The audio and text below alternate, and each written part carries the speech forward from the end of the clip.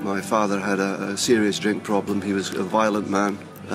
We experienced a very traumatic youth, and so there was a lot of brokenness and a lot of fracture in my life. When my heart is torn asunder and my world just falls apart, Lord, you put me back together and lift me up to where you are.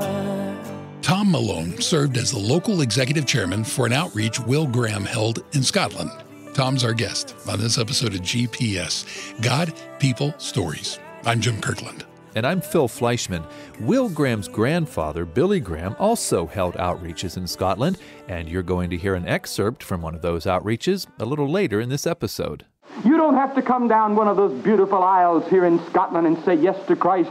You can say yes to him now and know the peace and the joy and the rest that only Christ can give to the human soul. Anytime you want to know more about saying yes to Christ, just head over to our website. It's findpeacewithgod.net. That's findpeacewithgod.net. GPS. God. People. Stories. Tom Malone lives on the northeastern coast of Scotland in the fishing city of Peterhead.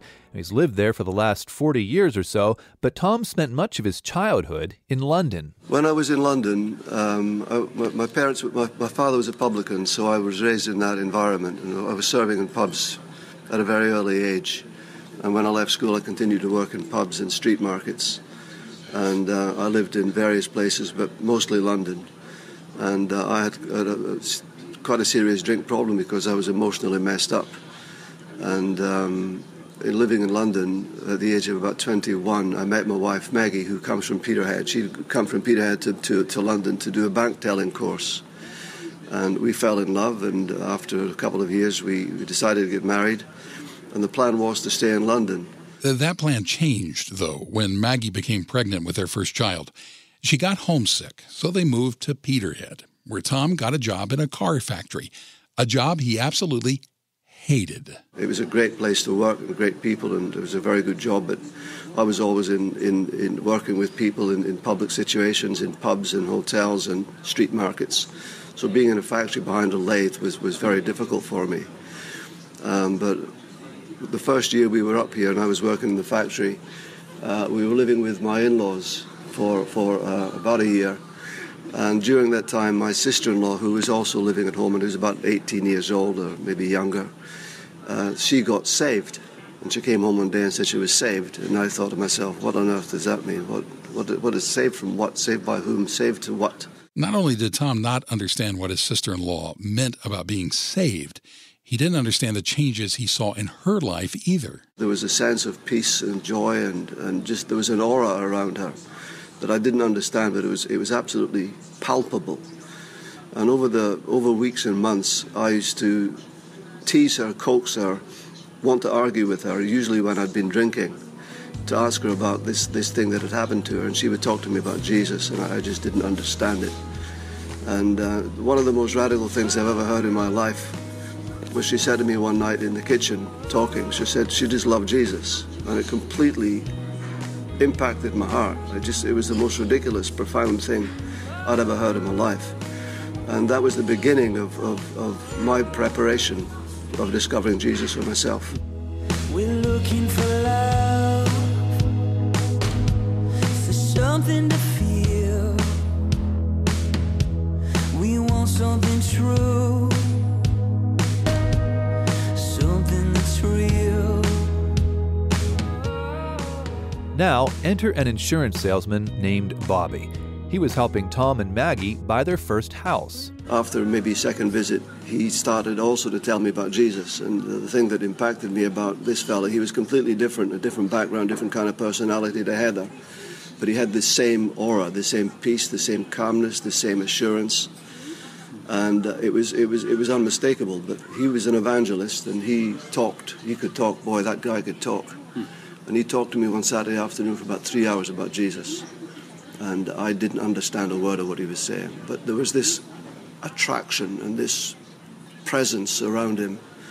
And this was on a Saturday, and I was due to go out that night, and he asked me to go to church the following day, and I said no, and he kept just saying, just come to church. And eventually, after about 3 hours, I agreed to go to church just to get rid of him. That night, I went out to there was a wedding celebration, and I got absolutely drunk, which was normal for me. The next morning, Tom's wife reminded him that he promised Bobby he'd go to church with him. Tom resisted, but finally agreed to keep his word, and he was ready when Bobby rang their doorbell. And I very reluctantly and sheepishly, with a massive hangover, went with him in his car to a local church near Peterhead. And all the way to the church, at about a 15-minute drive, he talked about Jesus and played Jesus music, and I thought, my goodness, what have I got myself into? It wasn't the last time that morning that Tom would ask himself that question. And we got to the car park of the church, and I got out of the car, and there was a chap walking across the car park with a Bible the size of a suitcase and a tartan jacket, and he shouted over and waved, "Praise the Lord, brother." And I thought, my goodness gracious me, what is this? But there was something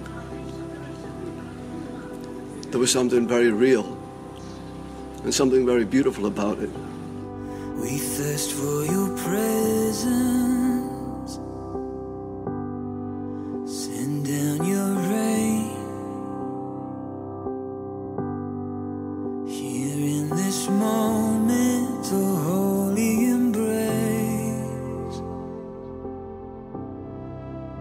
Tom and his wife followed the man in the tartan plaid jacket into the small church. And there was maybe about 24 people, and the fellow that was walking across the car park turned out to be the pastor and the preacher, and he preached on heaven and hell. And then said to the congregation, now you have a choice. This is your choice. You choose which way do you want to go. Choose Jesus, go to heaven. Reject Jesus and go to hell. It was one of those just simple, profound gospel messages. And if you want to accept Jesus, put your hand up. And my hand shot up. It just shot up in the air. And my wife tried to pull it down and said, what are you doing? You don't know what you're doing. You don't want religion. And he then said, if you want to accept Jesus, stand up. And I stood up. Had he said, do cartwheels, I'd have done them. Had he said, do backflip, it didn't matter to me. What I was conscious of was that inside of me, I was completely changed on the spot, instantly. I just felt this awesome presence and this just sense of absolute wonder and amazement. And I just knew God. I just knew God was absolutely present and real. Spirit of God, fall upon this place. Fan every heart into a burning flame. We long for you, call upon your name. Spirit of God. When they got home, Tom's wife asked him, what on earth has happened to you? I said, sweetheart, I don't know. I said, but for the first time in my life, I feel whole. And went to bed that night, woke up in the morning to go to this factory, which I hated. And I woke up and opened my eyes, and I just waited for the hangover blues to kick in, because normally I'd have been drinking the night before. And the Monday morning blues and the general depression and misery of life. And I opened my eyes and I lay there waiting for the feelings to kick in, and they didn't. I just felt strangely, awesomely wonderful. Tom's wife didn't have the same experience he did that Sunday, but she would. She gave her life to Christ about a year later. In the meantime, though, she was watching the changes that Tom was feeling in those first few days after he accepted Christ as his Savior. Just felt this profound peace. It's really difficult to describe because so many things are Christian cliches, peace, joy, love. I didn't understand any of that language. I just felt awesomely wonderful. Then someone gave Tom a Bible. A small King James Bible, and I began to read that, and I could not put it down. I did not understand a single word of it, but it just enthused me. About 3 days later, I read about the woman with the issue of blood who just touched the hem of Jesus' garment and was instantly made whole. And upon reading that, I had a revelation that this was the same Jesus that had touched me, that touched her. I just fell to the ground and began to worship. And it's, I can honestly say, I've been worshiping ever since. Just absolutely awestruck by the power of God. Come, Jesus, come like the wind, fill this place we welcome you in. Come, Jesus, come, come like the rain. Open the sky, show us your face. Oh Lord, we wait. The power of God. That power will indeed completely change your life. It'll give you hope and peace and purpose. Why does God offer to do that? Because He loves you more than you can begin to imagine. We'd love to tell you more. Visit our website, please. It's findpeacewithgod.net. That's findpeacewithgod.net. Find peace with God. Tom found that. And he also found something else, something that had been all around him for years. He'll tell you what that was in just a minute. You're listening to GPS, God, People, Stories, a podcast production of the Billy Graham Evangelistic Association. Among the Puritans which came to America between 1620 and 1640, 1/5 of them were of Scottish Presbyterian persuasion. Billy Graham. What was the faith that these rugged Scots with a burr in their accent gave to America? Out of the rubble of a ritual which had accumulated upon the cold altars of a frigid church, these men revived 3 great eternal truths: the sovereignty of God, the sinfulness of man, and the saving grace of Christ. In these 3 points of divine revelation, they were all agreed. To them, Christianity was not cold, formal intellectualism, but a warm, dynamic life to be lived. Ladies and gentlemen, Jesus Christ left heaven 2,000 years ago and came to this earth and died on a cross to save us from sin. The only way to heaven is by the cross of Jesus Christ. Jesus Christ said, "I'm the way, the truth, and the life. No man cometh to the Father but by me." At this moment, you can come to know Christ. You don't have to come down one of those beautiful aisles here in Scotland and say yes to Christ. You can say yes to Him now and know the peace and the joy and the rest that only Christ can give to the human soul. That peace, joy, and rest is what chaplains from the Billy Graham Rapid Response Team are sharing with people in different parts of the U.S. Chaplains are in Northern California, where deadly wildfires have been burning. They've been in parts of Texas and Florida that were hit by hurricanes. And recently, they were in Las Vegas following the deadly mass shooting there. Yeah, at each of these deployments, the Billy Graham Rapid Response Team chaplains minister to people who are coming to terms with some kind of loss. You can learn more about these deployments at billygrahamradio.org, and then just click on What We Do at the top of the page. Again, that's billygrahamradio.org. Some of the people the Billy Graham Rapid Response Team chaplains minister to are unaware of Jesus Christ and Christians until they meet the chaplains. Well, Tom Malone, our guest on this episode of GPS, was pretty much unaware of Christians until he gave his own heart to Jesus. Over the next few weeks, I discovered that the world was full of people called Christians. I hadn't even known there was such a thing.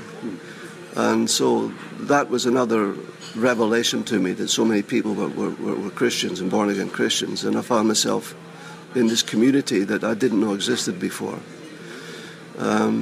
So that was a long time ago. That was 41 years ago.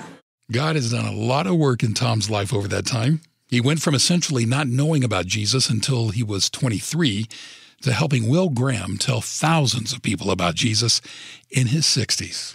We're grateful for Tom's work with Will and for his willingness to share his story here on GPS. We also want to thank Phil Wickham for the use of some of his music in this episode, and we want to thank you for listening. This is GPS, God, People, Stories. I'm Phil Fleischman. And I'm Jim Kirkland. GPS is an outreach of the Billy Graham Evangelistic Association. Always good news. Pray